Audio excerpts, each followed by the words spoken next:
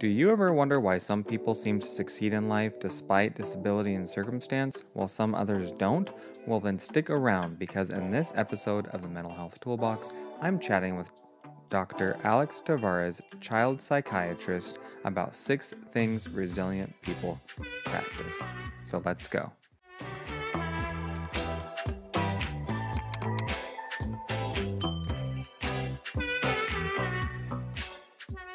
So Patrick, thank you for the accepting to be interviewed today. I know I have checked your YouTube channel a few times. I really like your content, and I think we do in a way similar content. Talk a lot about resources to empower our viewers, right? How to overcome their mental health challenges, right? And we talk a lot about books. So I felt like we're kind of similar minds about how we want to empower the populations we try to serve, either individually or through videos, right?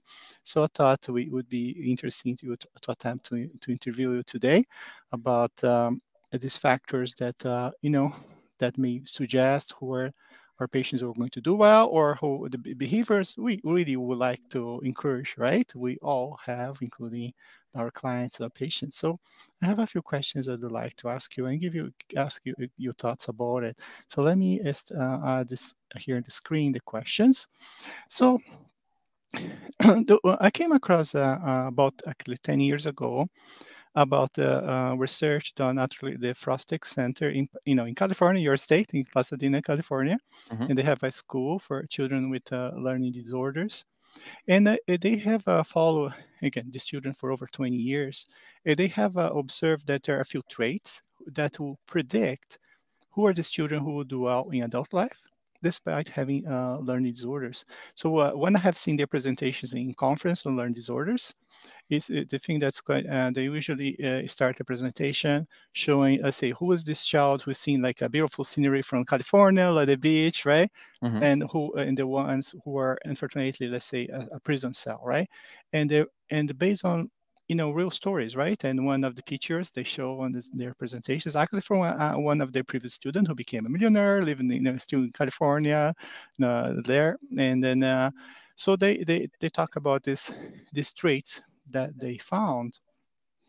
And I remember when I watched this presentation, I found, oh, maybe this has some relation to our work also in mental health. So that's a thought, maybe let's talk about it. So what is there these factors that they found? So they found that this success attributes, how they call it, as being like self-aware, being proactive, be perseverant, right? Setting goals, the presence of and use of support system, and the presence also the use of emotional coping strategies. So my question for you is, how you feel when you see these factors, right? And now how they relate to daily work. How you see that in a relation to, do you see any relation to the same when you see our patients, let's say our clients, who are the ones, do you see a similarity there, factors that will predict who will do well? Absolutely. And thank you again, Alex, for having me on. I really appreciate it. When it comes to any challenge, whether that's behavioral or otherwise, sometimes it's the environment we grow up in, orthodox or not. It's really interesting when you look at these points of these data points, self-awareness, proactivity, perseverance, goal setting, presence and use of support systems, emotional coping strategies. As mental health practitioners, we understand that these are cornerstones of social success, good mental health, right? Having at least one constant support system that has that unconditional positive regard, learning how to be proactive in overcoming your challenges, and having the insight and awareness to know what those challenges are in the first place, right? And with this particular population, when you're talking about children with disabilities, whether that's ADD, ADHD, social problems, which could also include trauma and depends on the environment you grow up in. I think it's a compilation, and it doesn't surprise me that it's not just one of these things, it's a compilation of these things, right? And I've, in the work that I do with a lot of clients, by the time I get them, I've worked with children and I've worked with teens and I've worked with gang youth, and I primarily work with adults. But I definitely see points of intervention, right? And when you're doing an intake, or I'm doing an intake with the consumer, a lot of the work being done in the intake and going through the questions is to look for these points of intervention for future implications, right? If you're going through somebody's educational history and their social history, and you see there's this common thread, where they were not provided the adequate support, or they didn't know how to navigate a particular social challenge, those lived experiences, they manifest in your frame of reference as you grow, as you turn into an adult. And if you didn't learn how to navigate those challenges appropriately or overcome your circumstance through resources, or knowing how to advocate for yourself and communicate assertively, then those are going to continue to be things that trip you up down the road. And this, as one moves across their lifespan, right, into adulthood, then you run into the problems of missed milestones, right? That whole Eric Erickson psychological stages of development, right? If you start to feel like you're not being generative, you're not keeping up with your peers, that you've missed the boat, right? The train left without you. If you start to feel like you're not hitting your milestones in terms of your quality of life and accomplishments, that just adds additional stress, right? And so I'm not surprised by that data, because it makes sense that those are the cornerstones that, if implemented, especially early on, then someone, with those challenges learns how to empower themselves, right? They learn how to be proactive. But that doesn't just happen, right? Those things are not usually figured out on your own, right? It requires some sort of guidance and counseling, how to think outside the box, right? Because if you have ADD or you have ADHD, you're not going to necessarily fit the mold, right, of the classroom. You're not going to be able to necessarily go through the linear process that, quote, everybody else goes through with the same expectations by those, the gatekeepers, the teachers, the employers, right? Sometimes you have to work with your strengths, and certain stages of life, certain environments don't highlight your strengths, they highlight your weaknesses. I find that to be the case oftentimes in working with clients with a bipolar disorder, because they have so many ups and downs, they're unpredictable. And a typical 9 to 5, it doesn't make sense, right? If they're working for somebody else on a 9 to 5, if they have a major depressive episode, they can't just be out for 2 weeks. They'll lose their job. They'll fail out of school, right? And miss exams. And so learning how to work with your challenges and not swimming upstream, that's the trick, right? What are your thoughts? Yeah, I fully agree with you, Patrick. I know the question I have is, how can we help our the children, right, develop, or adults, young adults or adults who still don't have the traits, right? How we can support them to develop it. But for sure, one thing that I found that for me was what I observed when I learned about this traits is, these are not just traits about success in learning disorders, right? These are traits who predict, right? Like I think I said, right? Will predict who are the teenagers or who will become successful adults, right? And these are the traits, of course, we want to encourage in our patients, children, teenagers, and adults. And then I also kind of connect a little with the use of the resources, right? All this, the therapy. And that's what one of the questions I have had over the years is, how much can we really help our patients, or how can we help them best, right? And I really believe seeing a counselor, seeing a psychiatrist can be a very important step to do that, right? But I don't know how much to share about this thought, but one of the things that I learned over the years is that one of the best predictors really of the the teenagers or that I see with anxiety, depression, what the factor that will predict who are the ones who are going to do the best is how much they use the resources I recommend, right? So recommend books, recommend websites. It is being proactive is really one of the most important traits. We can have to that will also predict how we're going to do well, right? Because unfortunately, a scenario that it's sad to see, but it does happen a lot is when our say recommend a self-help book, and then our patients sometimes unfortunately don't read it, right? And then if it then end up relying, in my case being a physician, psychiatrist, right, I do we do prescribe medications, and medications can help in a lot of situations. That's extremely important, like bipolar disorder, schizophrenia. Yeah, they're one a major component of the treatment of these problems, of course, of this but when it's dealing with anxiety, depression, but even ADHD, just developing these coping skills or coping strategies can be as important, sometimes more important, right? For like the studies indicate, for example, I think like obsessive compulsive disorder. The therapy on average is more effective than medication for OCD, for obsessive compulsive disorder. So yes, medication can help, but on average, the ERP, right, response prevention, one kind of the treatment for obsessive compulsive disorder, is on average twice as effective as the medication, right? So when it's sad for us, right, when you see our patient, we recommend yes, do the exposure response prevention, the cognitive therapy for OCD, and our patients are not committed and they only rely on the medication, they're really limiting how much you can improve, right? So that's why I felt like, okay, these traits are again, they really, this is not just for learning disorders, they're really traits who predict who are, again, our patients, how they would do well. And that definitely we want to support them to develop, again, being self-aware. And I think we both share the belief, right, that the books, right, can help on that, right? When you read the books. Oh, yeah. Absolutely. They say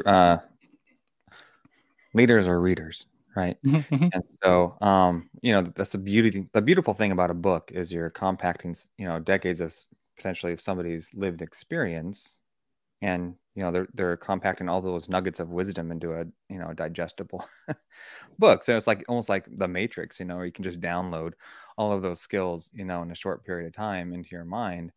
And we could talk a lot about books. I love books. I'm a podcast addict. I love audiobooks. Now, when it comes to absorbing information, right, it's really important to understand how you absorb information best, right?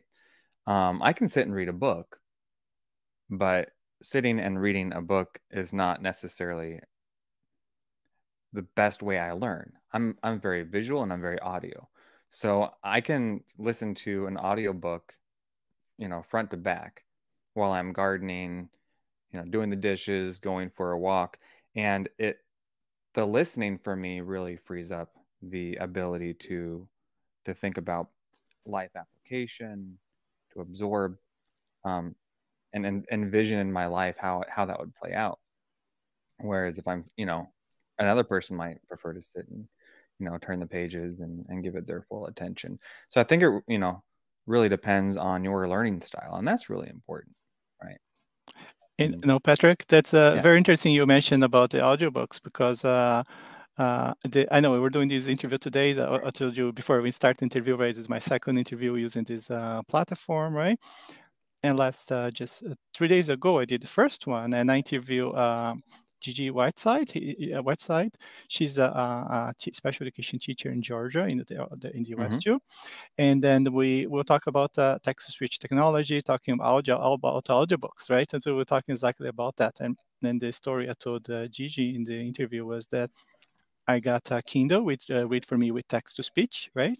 About 12 years ago. And that was last when I bought the Kindle with text-to-speech. I did not buy any more books. I just listen.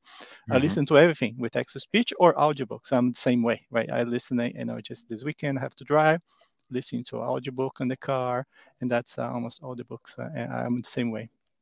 And I feel like when you listen to audiobook, or sometimes doing going to the gym, or when it's possible, right, the exercise save time. I feel like you can absorb more the content, right? And is and I think, and I was told also in Gigi Whitesides in the interview again just 3 days ago that I found that again just having the Kindle, reading, starting reading all these books with text to speech, and I'm reading a lot more. I have read more over the last 12 years, probably the rest of my life before, right? So it was, I think, this technology was the technology has the biggest impact in my adult life. It was just because I can read more, I can learn more, right? So my reading is really listening, right, like you. So, and that's, I think, yeah, we're really on the same page there, right? You want to make to give tips for our clients, for our patients about how to access that information, but really trying to make a way to reach it, to again access information can be life changing, right? It can be life changing. Oh, absolutely. Yeah, very much so. And I think, I know in my experience working with clients, it's always top of mind figuring out how do we get positive stimulus in front of this person, because that was a saving grace for me. I came from a very unorthodox background. I had my own challenges, especially academically. And for those who know me, I didn't step foot into a classroom until college.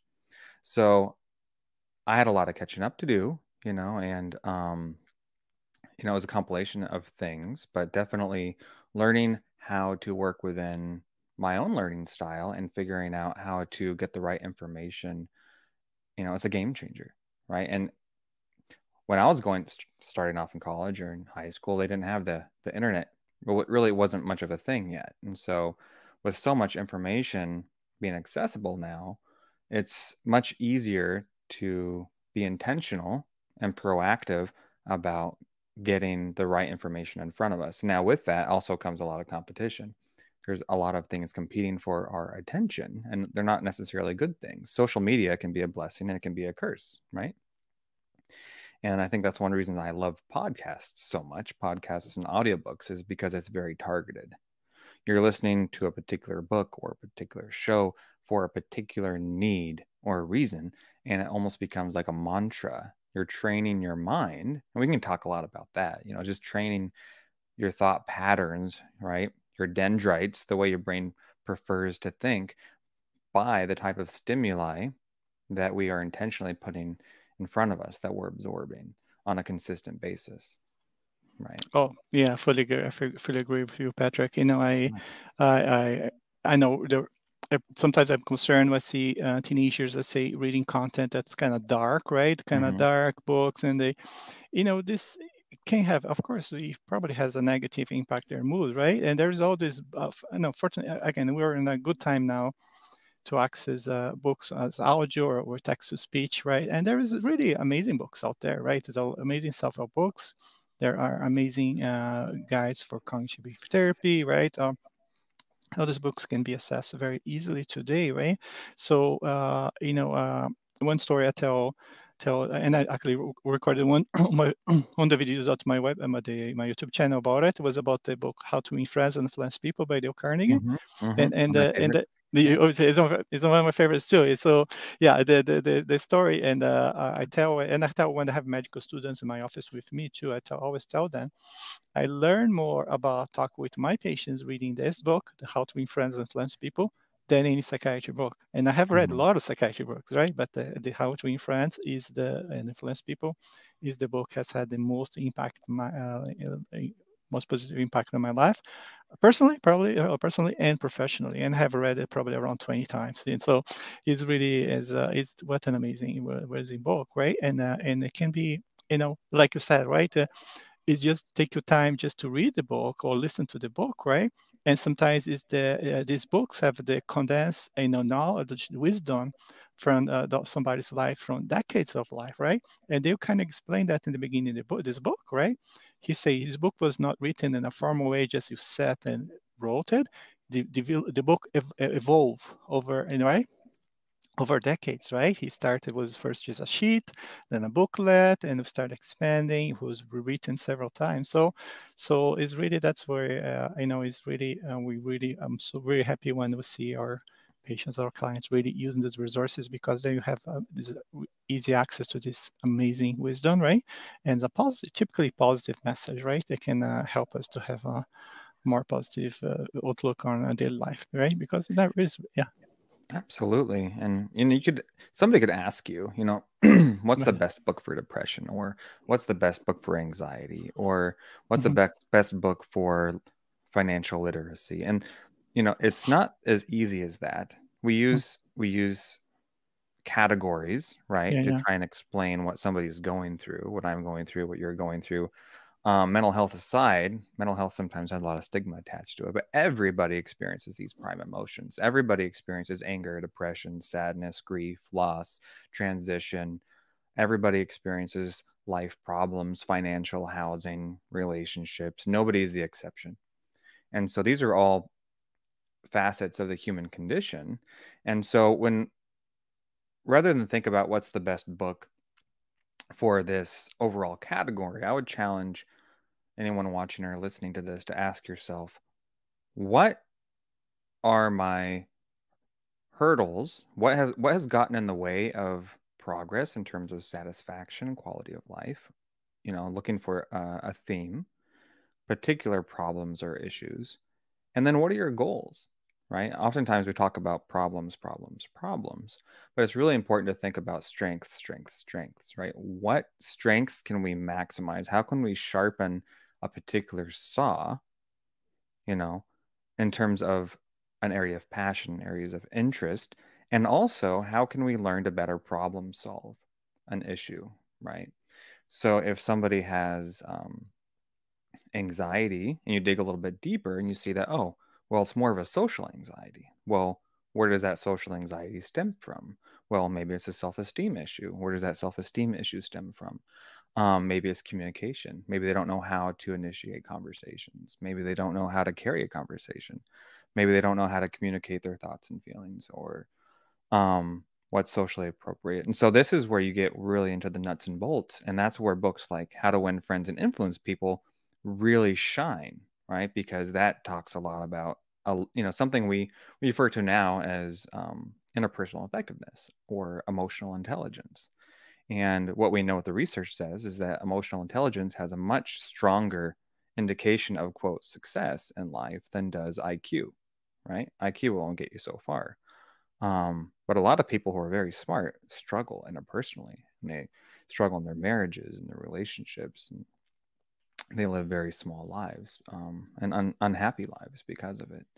And so if we can understand what is getting in your way, it can really move the needle. It's that 80-20 principle, right?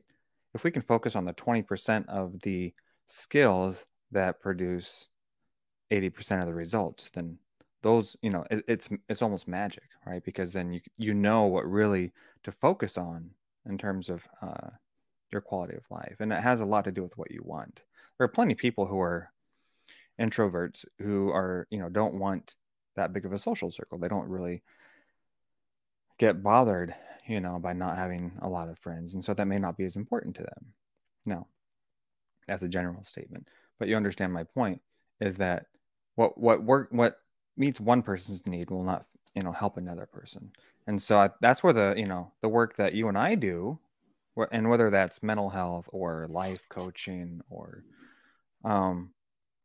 pastoral counseling or any kind of mentor trying to help somebody else, along their way as a guide, that's oftentimes the goal, right? It's helping somebody figure out what they want and how to get it from themselves, how to ask for it of themselves and other people. And sometimes that comes down to a skill set, social skills. Sometimes that comes down to problem solving skills.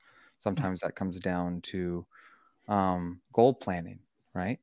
And so again, that's the beauty of books, but figuring out what your need is first is really important, and then drilling down, a mile deep, right, on those issues. A lot of people try and go 2 miles wide and then an inch deep. But then you're kind of playing whack-a-mole. You're like, oh, well, I want to work on this over here, and I want to work on this over here, and I want to work on this over here.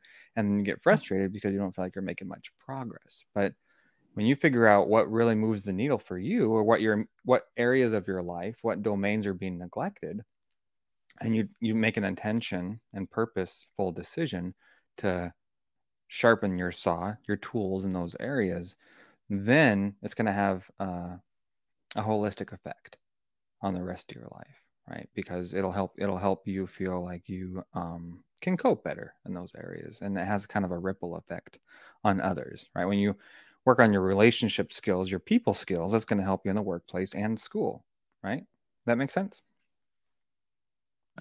I fully, it makes all the sense for me and Patrick. And then I was just thinking here, again, how much we can learn in a therapy, can learn in the books, right?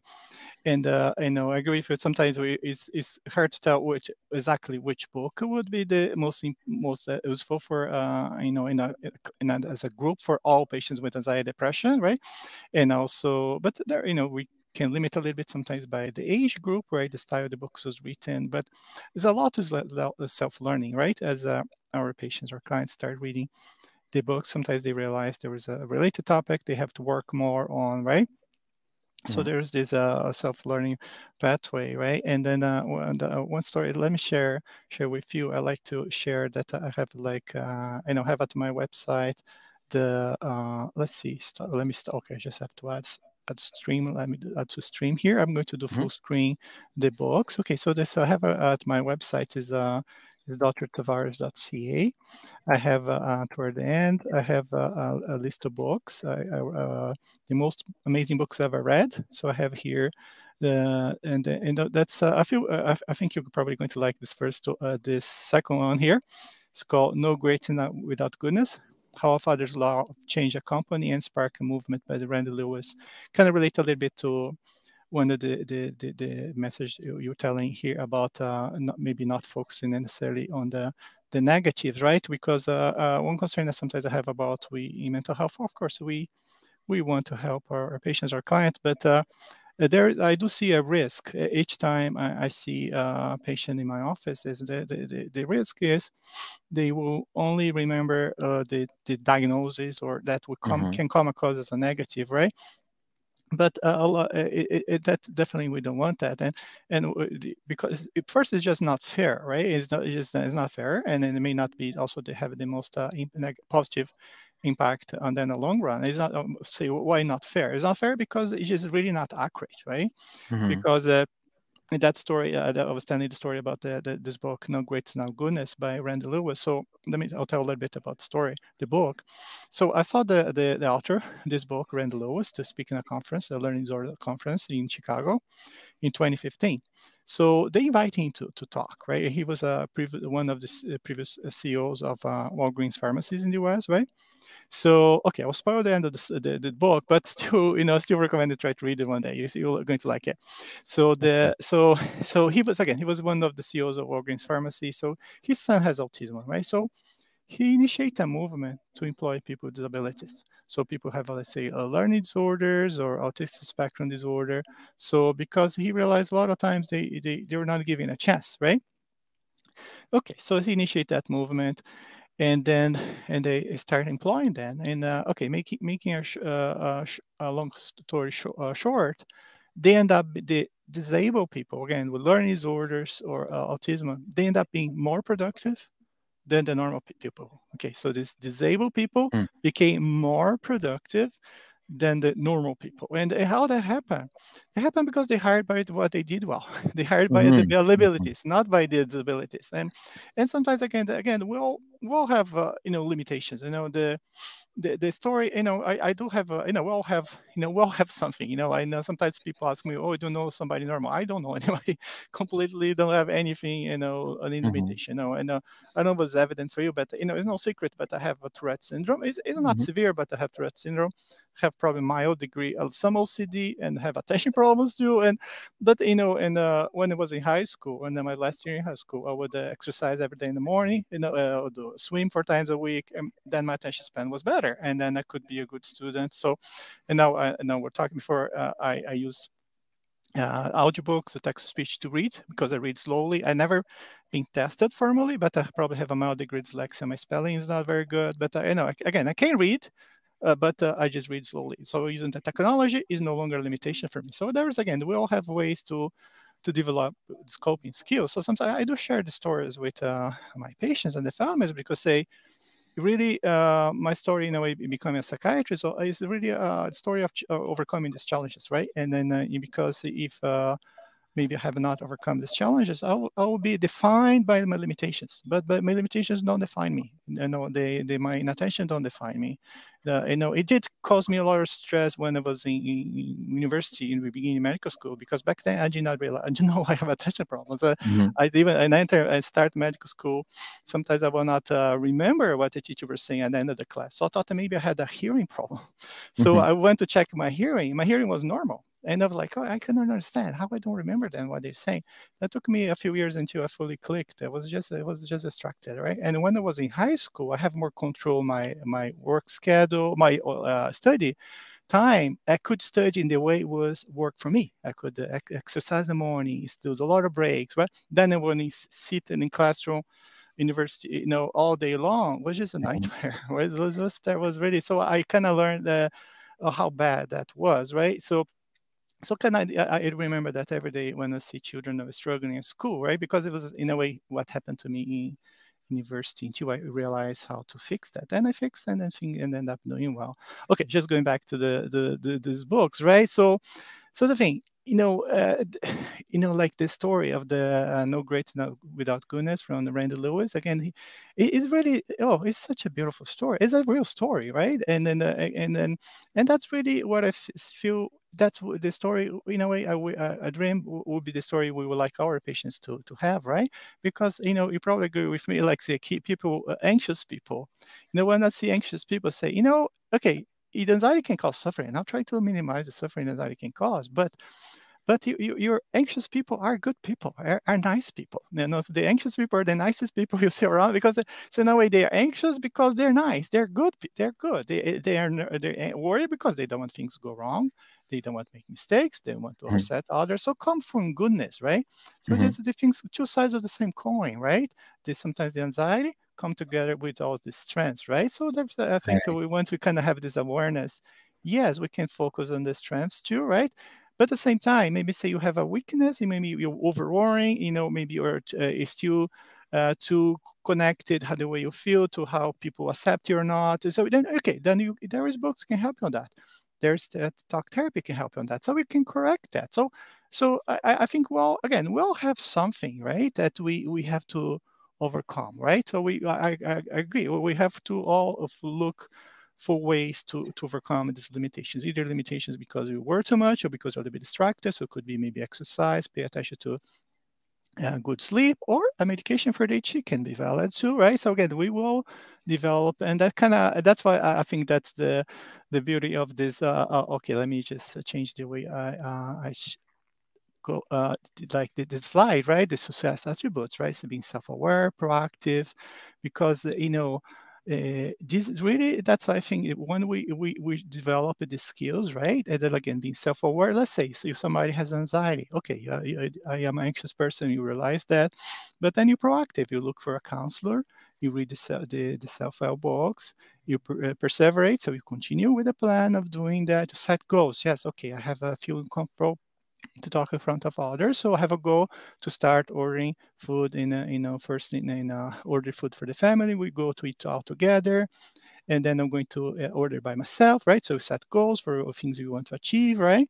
And you have support system, could be support from family, for therapies, right? So again, all these skills are really so tight, so closely related to our work. So I thought, oh, that's interesting. Let me talk with you about it, right? Yeah.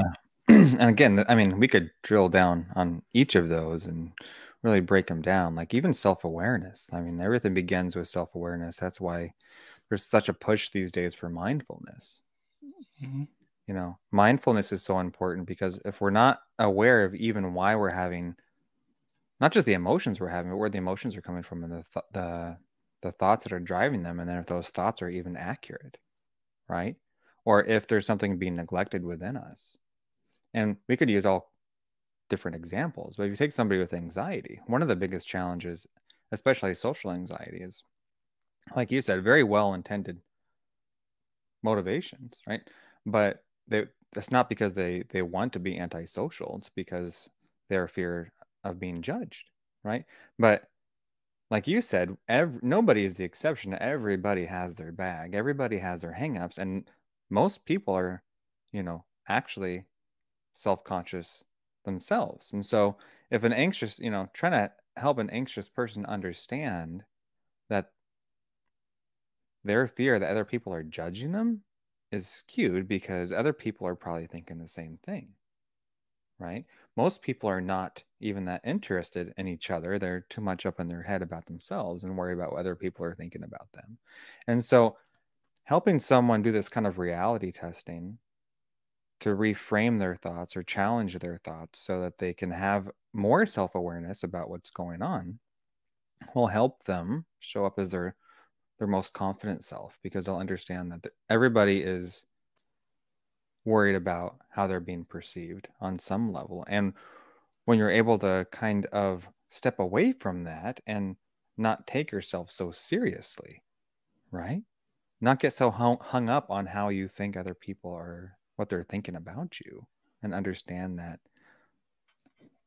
most people are focused on what you're comfortable with. If you're uncomfortable, it makes other people uncomfortable. If you're worried about yourself, other people, and that plays out in your behavior, right? If you're self-conscious, then and we can get into some CBT stuff like negative filtering, right? If we go deep in it, but like if somebody pays you a compliment and you minimize it and you're overly humble, or you kind of deflect it, and then somebody gives you constructive criticism and you blow it out of proportion, what you're doing in effect is teaching other people these unspoken boundaries about not don't compliment you, right? Because it makes you uncomfortable and they can see that. And so that's kind of the implications of things like anxiety when it goes unchecked, right? And people don't necessarily understand or make that connection about how their behavior is teaching other people how to interact with them, because in a lot of ways they're actually trying to respect your wishes. And so self-insight is so important to understand why we're behaving the way we are and the impact of that behavior, that conduct Yeah, in and the that social environment, right? that's the first item, right? Self-awareness, right? The first Yeah. item. I think they're right on the money there. Yeah, I fully agree. Self-awareness, because like I said, when you're aware of something, then the first step, right, to make a plan to correct it, right? But if you're not aware, or you want to ignore the problem, that's really hard to overcome there, right? And also, you know, we're talking about or mindfulness or meditation. Of course, these are super, I know, super powerful for anxiety and depression too. Yeah, one story that I like to share about one of these books. You know, I read, I mentioned that I read the How to Influence People over 20 times, about 20 times. And there's another one, the second book I read more than 10 times. The only two I think I read more than 10 times so far is the book How to Stop Worrying and Start Living, also by Dale Carnegie. So these two books from Dale Carnegie are the only two books I read more than 10 times. And I think it's another amazing book, right? And then and so the story I tell families, and without getting into too much personal details, more intimate details, I say, years ago I was really worried about a family member, to the point I was not even sleeping well. I was really worrying a lot. Right? So I decided to reread that book. So I read that book, and there's one part talks about acceptance, right? So he talks about accept the worst and improve from that. So that I thought, okay, can I prevent my family member from developing these problems? No, I cannot. Can I make things better if this illness happen? Yes, I can. So that suddenly I didn't have this huge burden in my back, and something that was just, or this worrying, it's like a worry beetle, right? Like the Carney talk about it, like an oak, right? You can have a big oak, but the beetles go there and eat the oak, and the tree die, right? So the beetles of the worrying can really drain your energy, right? Mm-hmm. So this acceptance, what I have found, rereading this book, for me was actually one of the most powerful things, is just was acceptance. And then I want to kind of start reading more of these other books and learn more about, of course, meditation, acceptance. I think that's really one of the most powerful things, is just acceptance. Sometimes we have to accept a few things. For me, one thing accepted, yes, I'm a little bit tend to be a little bit anxious person, and that's the way I am. You just have to watch, be careful. But there are things you just have to accept, right? And then it seems like once you accept it, you just don't worry as much about it. It's no longer a focus of your mind, and it becomes a smaller problem, right? So I'm a big fan of this concept. Yeah. We only have so much mental RAM to go around, right? At any given time. We talk a lot about radical acceptance in counseling, because once you accept something as being a possible truth, then you have a choice as whether you can choose to attend to that and problem solve, or put your attention elsewhere, right? And it's fascinating, right? Not having our mind so tied up in things that are outside of our control. Another challenge, right, is figuring out what are priorities in terms of where our energy goes. We only have so much gas in our tank, right? And especially if you're struggling with depression or anxiety, you might wake up, you never know what you're going to wake up with. Maybe you have an eighth of a tank of gas. So you really have to prioritize where that energy goes. And it's very easy to spend it up mentally on, spinning your wheels on things that are either irrelevant, not relevant right now, right? Or not advantageous. And knowing what's most advantageous for where you put your energy. Very important, very important. And acceptance is a big part of that, because if you can accept the things that are not relevant right now, or things you can't control, that frees up the mental energy and time to put it elsewhere. But that can't happen without the insight, right? And the awareness. And then moving beyond that,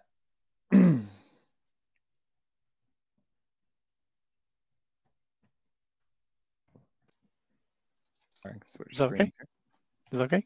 Oh, there we go. Take your time. Take your time. Yeah. Locked up on me. There we go. Computer locked up. Okay, so yeah, moving beyond that, like you were saying, being proactive, right? If the socially anxious person learns to accept their social anxiety, then they can learn how to be proactive. Again, being very specific though, right?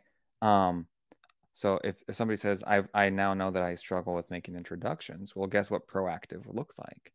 Maybe when they walk into a room, they eat the frog, as it's called. They do the hardest thing first, and they introduce themselves to someone. Maybe that's their new rule, right? Their assumption is, I'm going to have a hard time making introductions. So my rule to overcome that is the first thing I do out the gate is I go and I introduce myself to someone, break the ice. Yeah, and that kind of connects the thought process, right? I know we're talking then a little bit more focused on the anxiety. Of course, then will be the realization that the biggest enemy of anxiety problems is avoidance, right? Avoidance is the number one, right? When you avoid the thing you're afraid, you just it's very hard to overcome anxiety problems, right? Okay. Absolutely. Patrick, that was a very interesting conversation. Okay, thank you for it. Again, the first time for us to have this talk, and I think it was super interesting. As again, I think again we talk a little bit about self-help books, talk about these factors, right? We know that again were based on studies done in children, teenagers, but again, it's very interesting how this success attribute really relates strongly to a success in adult life, right? These are really the traits I think we want, or we would like everybody to develop over time, right? How being self-aware leads to, again, you're aware of the difficulties you have, and then can move to be proactive, make a plan how to overcome that. And just don't quit this, insist on it, make a plan how to achieve that, right? And use support system if you need a counselor, friends, support groups, right? And then over time, we want you to going to develop in the coping skills with all this, again, the books, therapy. So I think that's really is kind of the recipe, right, for a healthy adult life. And I think I fully agree with you that I think we all have challenges, right? We all have limitations, and really but the story we want to try to write for us is that how do we overcome these challenges, and we don't no longer become defined by them, right? And I feel like we both have different maybe life stories, but I think we both overcame some challenges early on, right? And then allow us to maybe probably empathize better with the families we try to help, right? Yeah, and I think it's really important too to just keep be transparent, with others, that everybody has struggles. Everybody. If you look at any successful person, it's easy to look at take it at, face value and just look at the highlights, right? But we don't see the film strip. That's the problem with social media. People just go around, a lot of it is just people putting their highlight reels out there. And you don't see behind the scenes, right? Is how challenging things actually are, right? And even in personal relationships, a lot of people don't offer, a backstage pass to what's going on, behind the scenes and their struggles. And that's what makes, best friends so special, right? Is because you get that back, you get the backstory. And that's what the problem with comparative thinking, right? And especially in today's world, is you go around and you can say, oh, I don't have it as good as that person, or that person's so much better at this than I am. And it's easy to get down on yourself. And the only person we should be comparing ourselves to is ourselves, right? Our personal best, because that's the only true baseline we have. If we go around measuring ourselves to other people all the time, the ruler is always changing, and it's enough to drive you mad, right? It's not a baseline. It's not a true baseline. And comparative thinking is helpful in the sense that's how we learn about the world. That's how we learn what's socially acceptable growing up. That's object relations. But, as adults, when it comes to personal development, not such a good measure, not such a good tool. So, yeah, books can help with that for sure. I don't know if I had mentioned, but I put together a kind of a database of my favorite books by category, like you did. It's on, if you go to mhtgear.com, I have everything outlined there. It's through kit.co, so my site does get a little bit of a kickback at no extra cost via commissions, but it's like pennies. So, but I put it together mostly as a resource for myself. So when I'm referring books to other people, I can quickly kind of use it as a reference, reference point. So that's your page here, right? Yeah. I'll include the link. I have it broken down by category of my favorite books. So. Oh, that's excellent. I think your page is a little bit better organized than mine. Well, I can see here. Oh, you see the same book we anybody just can do it. mentioned. How to Influence People is here too. Yeah. I think we have a few similar items here. Okay. So I personally gravitate toward practical wisdom. That's my favorite. Practical wisdom on behavior change, like Atomic Habits you see under personal developments. It's one of my favorites. Atomic Habits too. Yeah. Yeah. I've read pretty much all of those at least once. Excellent. Yeah, good stuff. But yeah, I think learning to take proactive steps toward personal development, like that list of coping skills you were talking about, once you have the insight to know what the problem is, and then you're proactive about taking steps, and then persistence, like you said, we sometimes call that resilience, but we're really talking about is consistency, being consistent in your efforts, right? So you don't start a podcast once and it was helpful and then you never open it again. You make it a mantra. You say, every time I go for my 30-minute walk in the morning, I'm listening to this podcast or this YouTube channel or this audiobook, because it's priming my mind for the thing I want to become or the things I want to work on, right? And that goes hand in hand with goal setting, right? Because the goal setting is about beginning with the end in mind and working backward, right? It's about goal pacing. It's setting the milestones and learning little by little, and then asking ourselves, how can we apply this to our lives?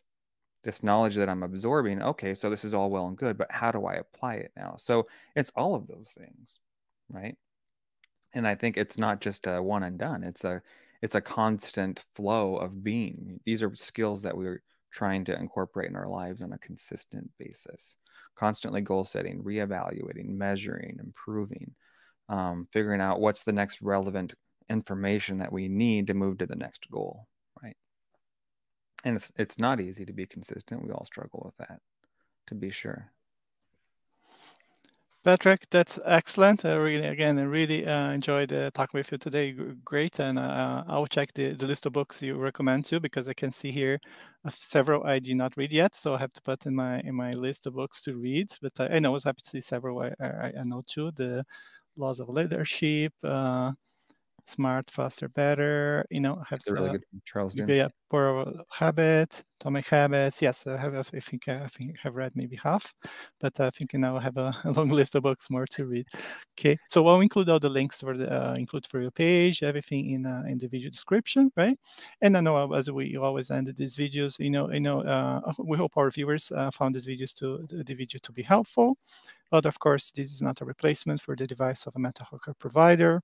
If you're struggling with depression, anxiety, other mental health problem, please look for advice for your mental health care provider or your family doctor, and then the family doctor or pediatrician, depending on age, may make a referral for either a counselor, a psychiatrist. But this video, we hope the video was helpful, but of course, it's not a replacement for a device of your healthcare provider. Okay, thank you again. Thank you, Patrick, for Thank you so much, Alex. I appreciate being on your show and having a chat, and always a pleasure. Thank you. Well, there you have it, another tool to help you thrive. Hey, if you're getting value from this content, be sure to like and subscribe and share if you have not already. Now go make good things happen. Bye-bye now.